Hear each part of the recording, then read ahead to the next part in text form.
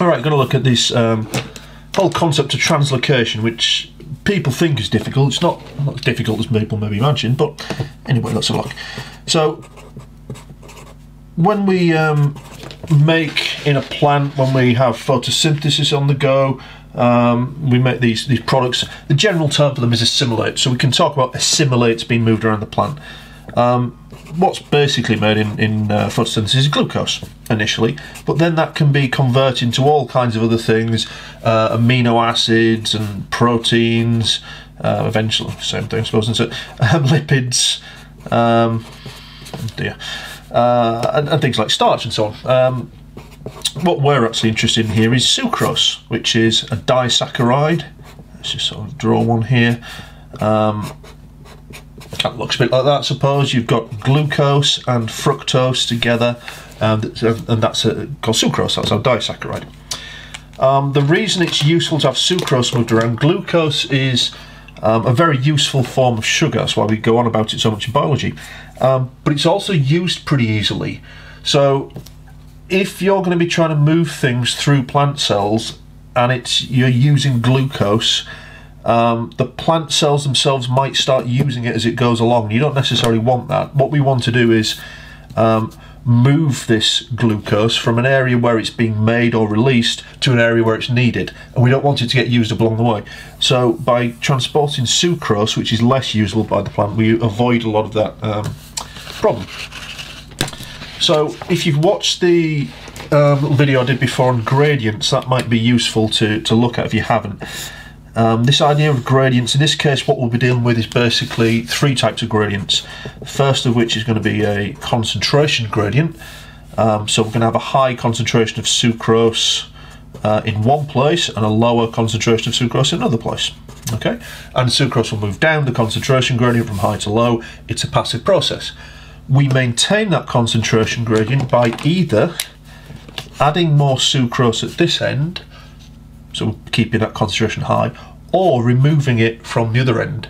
And that could be converting it into something else, converting it into starch, converting it back into glucose and fructose, using it up, whatever it may be. So that's what we're going to try and do, maintain this concentration gradient. And we tend to talk of it in terms of sinks and sources.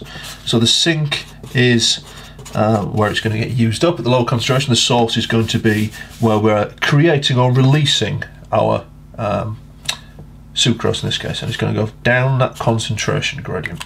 Okay, our sources are different colour. I'd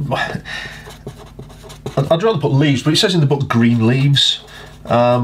Anywhere that can photosynthesize really is going to be producing sugar, is going to be producing sucrose. These storage organs, which are the tubers and the taproot. So a tuber is something like a potato, for example. It's a big store of starch that can be converted back into other sugars. Taproot, a carrot is a taproot basically. Again, it's just where the plant stores all its food. Seeds are also a source, because if you look inside of a seed, any seed, basically what you have is a little baby plant, a little plant embryo at one end, and then the rest of it is just a big store of food. That's because when this seed is underground, it can't photosynthesize, there's not enough light underground, so it has to use this store of food, so it can release the sugar. So that's the sources. The sinks, actually a different colour so this stands out. The sinks are anywhere that are going to use up or take out, remove the sucrose. So the roots, because they're particularly active, pumping in nitrate ions, lots of mitochondria kicking around in there, which would be using up the glucose that came from the sucrose. So we're basically removing it by getting rid of it. The meristems, which if you remember, those are the parts of the plant that are actually undergoing mitosis, so they're pretty active, lot going on in there. And anything that stores, so the storage organs and the seeds again. You might go, hang on, aren't they a source? Well, yeah, but you put them in there and then you can use them. So they can be both a sink and a source depending on what it's doing. When you're making seeds, they're a sink. when the seed is releasing the assimilates in order to grow the plant, it's a source. Okay, so what I'll do is I'll do both the different routes here. I think I'll probably do them in 2 videos actually. So if we talk about first of all the simplest route, this one, if you think of simplest and you think of cytoplasm, same sound at the beginning. Okay, so the simplest and this is the cytoplasmic route, and this is the idea that between plant cells you have these channels of cytoplasm, so that there's a route between there's a direct link between the cytoplasm of one cell and the next. So if we think, there'll obviously be the cell wall around here, but I'm going to ignore the cell wall.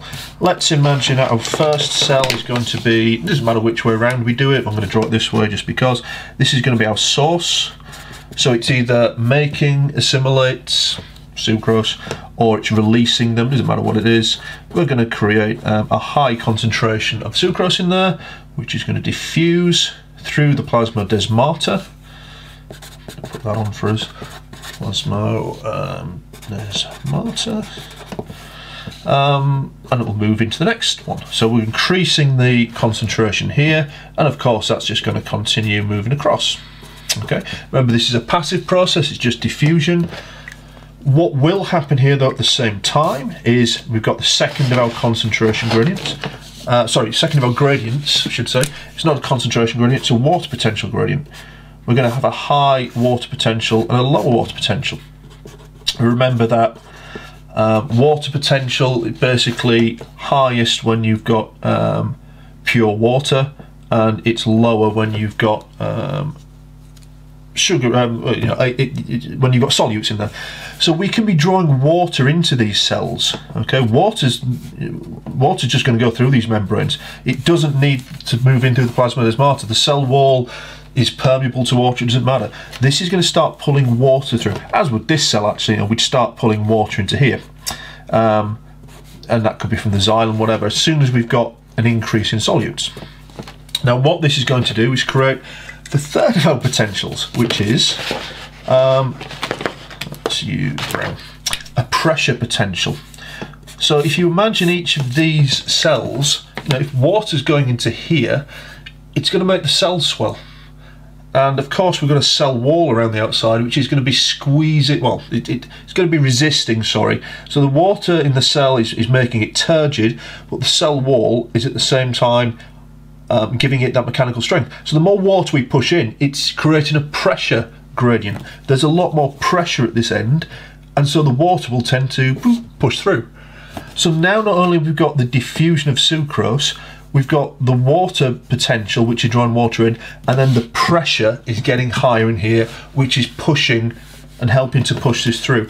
And this is what, when we refer to mass flow, what we're talking about here is basically water is just going into these cells and pushing along, and that's what's moving it. So those 3 processes are what's happening in the simplest route. We'll look on the apoplast route on the second video.